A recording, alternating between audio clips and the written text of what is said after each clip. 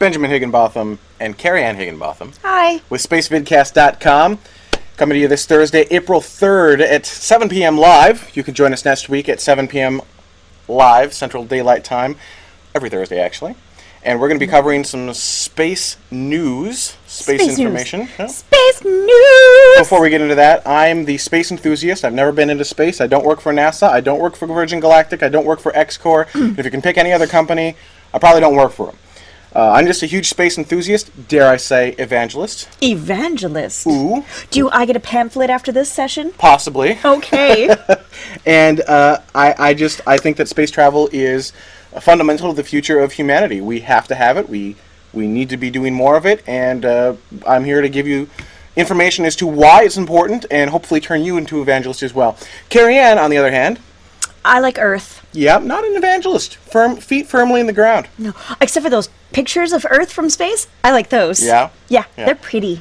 So my job is to turn her into an evangelist, or at least educate her and educate you as to why space travel is so incredibly important. So that's my role. And now when I start going into acronym mode and start turning into just some guy that's... I get to raise my hand and say, huh? I don't know what's going on. That's great. Okay. So let's go ahead and get started with news. News! Space news! Space news! That's our opening.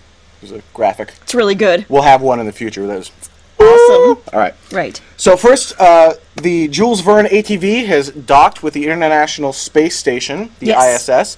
But whoop-de-doo. Vehicles dock with ISS all the time. The big deal with this one is that it did it automatically. All by itself? All by itself. Like a big boy.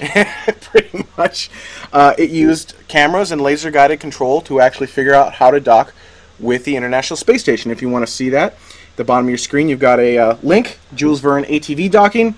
Talks about, actually, it's the actual docking itself, video of that docking. We had coverage on SpaceVidcast. Oh, so you covered it and then recorded it so people can still see it. Absolutely. So Very that's cool. the link at the bottom of your screen Very cool. right now. The reason this is important and why this is big space news is that we need these types of vehicles if we're going to go to Mars, because we need to be able to automatically refill other ships when at Mars, and we can't have someone on that ship constantly ferrying back and forth like, hey, I've got, food and water and air.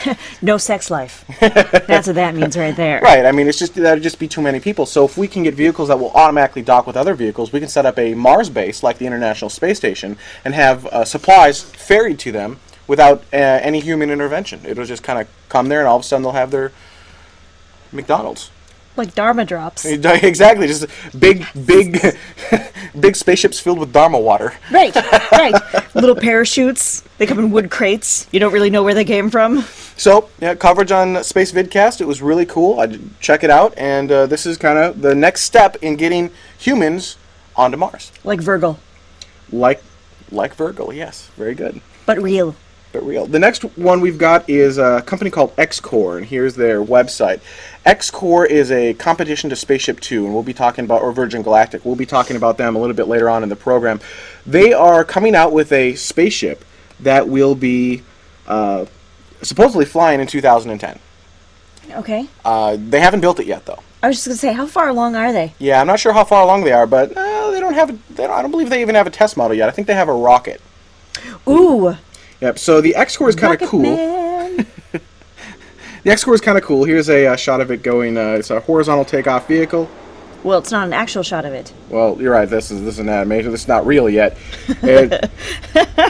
I was like, wait, what? It does a horizontal takeoff, really cool like that. Blah blah blah, and then a rocket kicks in, and off you go up into space. And this is really cool because this is going to help the privatization of space travel. Yes. I just don't think that they're going to be able to accomplish this by 2010. No. So it's just a lot of work, and I don't see it happening by then. Yeah, not so much. Yep. Not so much. So, all right. Next in the story, we've got the International Space Station. They are going to be doing a crew swap out. We'll have live coverage of the Soyuz rocket launching from Russia. Oh, okay. We've got a Russian rocket taking off, so we'll have live coverage of that. And then they're going to have some crew members swap out with the International Space Station, so we'll be covering that. We'll cover the liftoff, the docking with the ISS, kind of the meet and greet with the International Space Station, and then we'll cover the landing of it as well. So just kind of... All in one fell swoop? Not quite. I mean, one day they're going to go up, and then a couple days later they'll dock with the International Space Station. They'll be there for a little while, then they'll undock. And unlike the shuttle, which kind of, just kind of goes back, they has take to show the belly. Yeah, exactly. Go around and they take a good old time landing the space shuttle, right? Hey, you know what? We have procedures. We do have procedures. Okay. The Russians, they're like, you're all undocked. Let's go. Just land. Hey, You're good. Just that's land. cool. That's cool, though. So, I mean, maybe we could learn something from them. Yeah, maybe.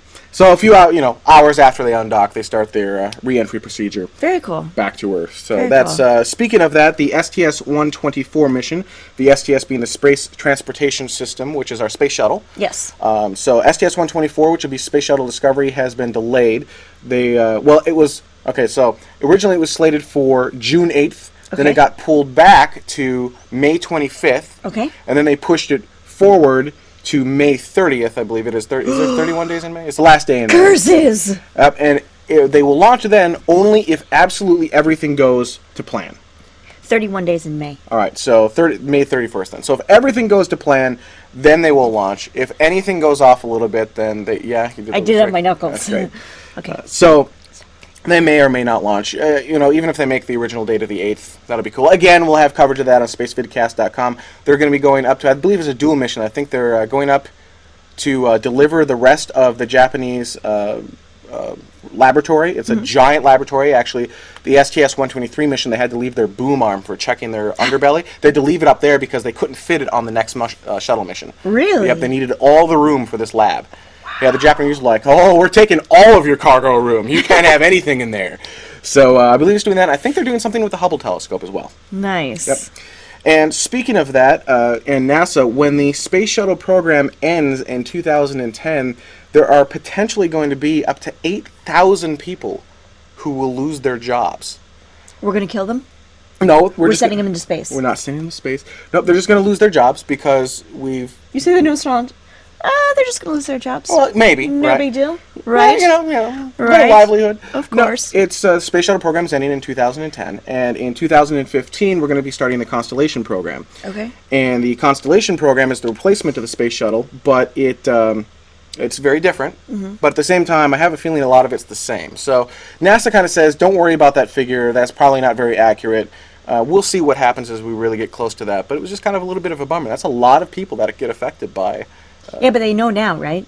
Yeah, I believe the press release. There was a link on this. If they don't know, they should watch this show and then they'll know. Monster.com. that would be my suggestion right there. And thank you to Fox 814 for sending that particular story in. So we're going to be talking about Virgin Galactic. Yes. We're going to be showing a little video as to what Spaceship 2 is, and we'll be doing that right after this.